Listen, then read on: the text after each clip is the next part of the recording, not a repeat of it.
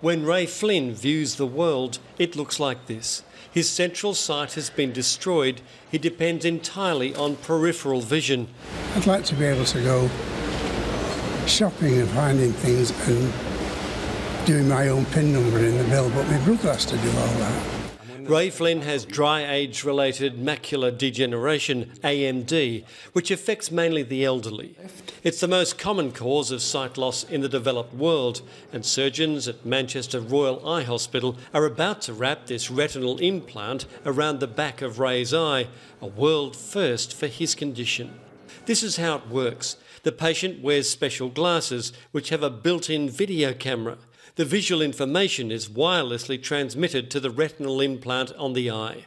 Electrodes stimulate the retina's remaining cells to send those visual signals to the brain to interpret. 2 weeks after the operation, the crucial test for Ray Flynn's bionic eye. So please close your eyes. His eyes remain closed, so the team can be certain whatever he sees must be coming from the implant via the camera on his glasses. Diagonal. Vertical. It works. Oh, it was wonderful with my eyes closed to see the bars on there. It was really good.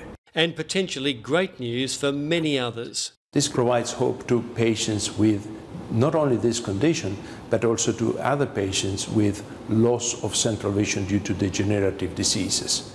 The new technology isn't cheap. The implant costs around $300,000.